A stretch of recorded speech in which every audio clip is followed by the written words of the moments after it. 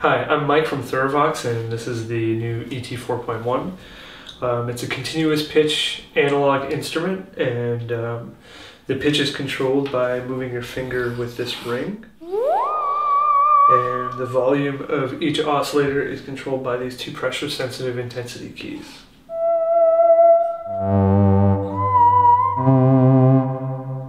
Each oscillator has 6 settings for the octave position. And 6 different positions for waveform settings. The first one is sine wave,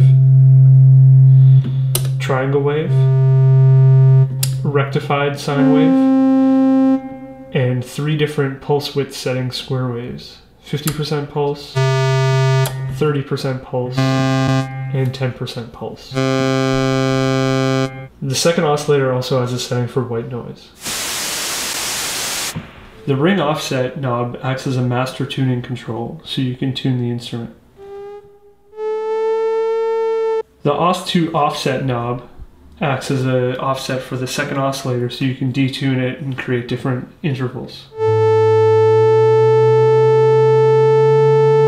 A separate output for a portable tuner is available, and this allows you to alter the tuning without having to actually make a noise from either of the 2 oscillators. So let's say, for example, I want to tune the 2 oscillators to 1/5 of each other.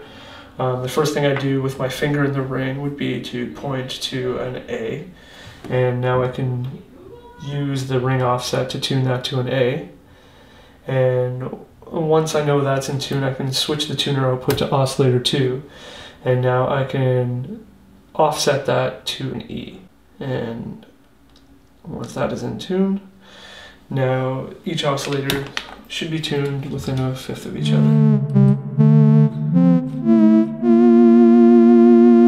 The ring to oscillator 2 switch, when turned off, it disables oscillator 2 from tracking with the ring, which means that it can be set to a consistent note or a drone note.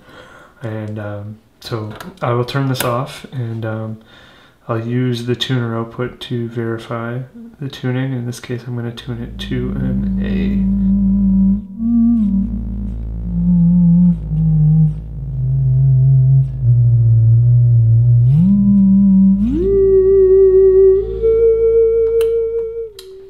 Oscillator 2 can also be synchronized to oscillator 1, which means that oscillator 2's waveform will reset at the same time oscillator 1's.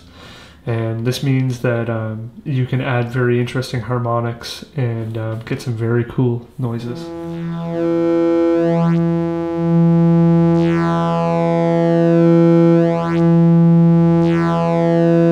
The controls on the right of the ET4 are for the low-pass filter's cutoff frequency,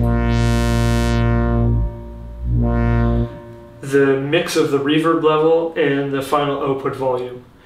The dry plus reverb mix knob allows you to control how much reverb is in the output signal. You could set it to no reverb at all. Some reverb.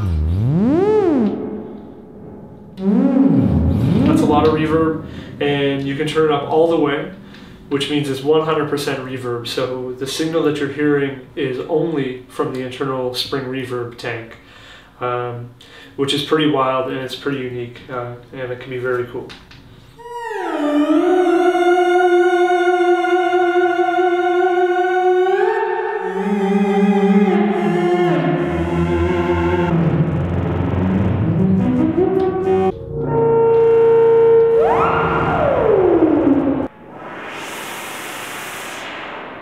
On the left side panel of the instrument are an input for an expression pedal, and this allows it to control the filter cutoff frequency.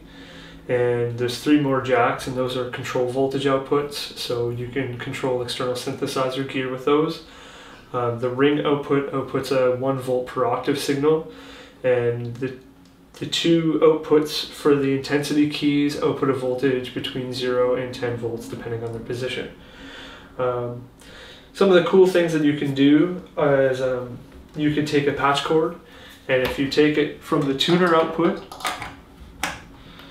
and you plug it into the expression pedal input, now you're using what's coming out of the tuner output to modulate the filter.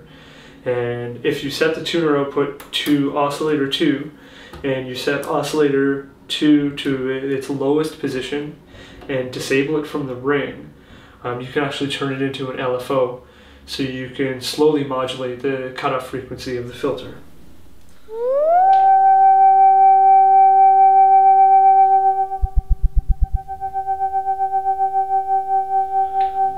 So I have an expression pedal here, so if I plug it into the expression pedal jack, I'll now be able to control the frequency of the filter cutoff with my foot while playing.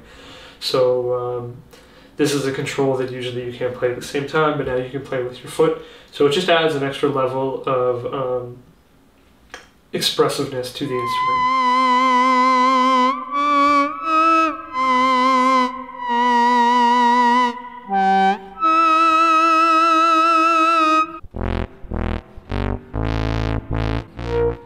And you could do other things with these jacks as well on the side. If you have a small patch cord, you could use this to plug, say, between the expression pedal input and the ring.